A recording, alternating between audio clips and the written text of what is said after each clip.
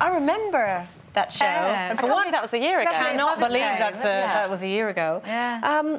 What did happen after the show? Well, we went for afternoon tea, straight from the studio, and we were just talking about some of the past, some of the sadder times, as well as the good times. And around that time, I think I was secretly pregnant. I must have been this time last year. And I'd been talking about sort of writing and blogging about parenting. And, you know, 2 kids in, I'm up to my eyes in kind of books about sleeping and feeding routines. And I wanted to put together something that was more of a, what do women really face in the modern world? And I know here you talk a lot about, you know, Photoshop, Instagram, all these pressures. So I wanted to tackle that, but I wanted to tackle, like my mum's diary said, what do you do when your child goes through trauma, disease, disability, sickness? Yeah. And because until you heard your mum's diaries or read your mum's diaries, is it one of those that you don't think how it's affected other people? Was that the first time you realised how deeply it had affected your mum? I think, yes.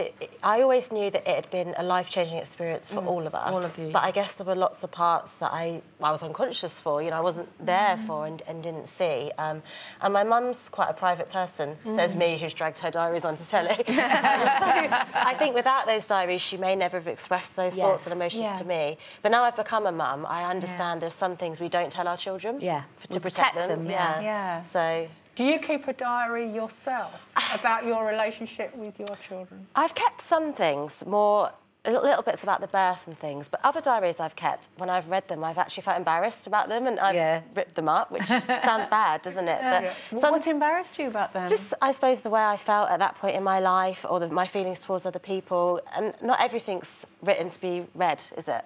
Some things are written to offload. I think often a diary is where you express your darkest, most negative thoughts. I know that at times when I've been very depressed, I've written a diary, and then when I've read it back, so now I've just made Mum publish hers. And how is she feeling about that? She's here, your lovely mum, with your dad. How did you have to... It was interesting working together because, a lot of that, and none of that was ever written to be published, and she agreed to share a lot of it. And I think it was coming on Loose Women, the response on Twitter afterwards was that it was helping and benefiting other mothers, other daughters.